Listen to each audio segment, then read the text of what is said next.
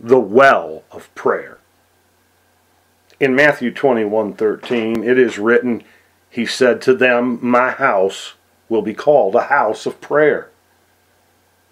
Have you ever in your life questioned why circumstances seem to be getting worse rather than better?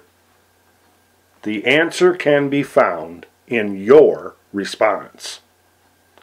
How do you respond to the attacks of the enemy? Do you complain, get frustrated, overwhelmed, disheartened, disillusioned, or angry? Do you start to blame others? Or do you take the time to pray? Do you pray when you have a need or when you want something from God?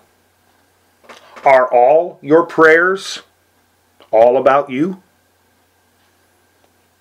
It's time, brother and sister in the Lord today, to redig your well of prayer.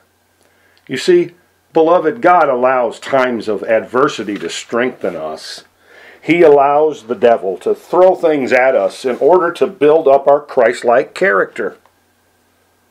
How you respond to the test is key. The devil will bombard you with distractions, financial woes, health concerns, fear, and insecurity, because he doesn't want you to become more like Jesus. God has provided fresh, living water for you if you are willing to redig your well of prayer. Let God know that you are ready to throw out all your worry, to throw out all your fear, your despair, your anxiety, your anger, your bitterness, your grudge, and your hopelessness. When trouble comes, run to God in prayer and receive the answers that only He can provide. God bless you today.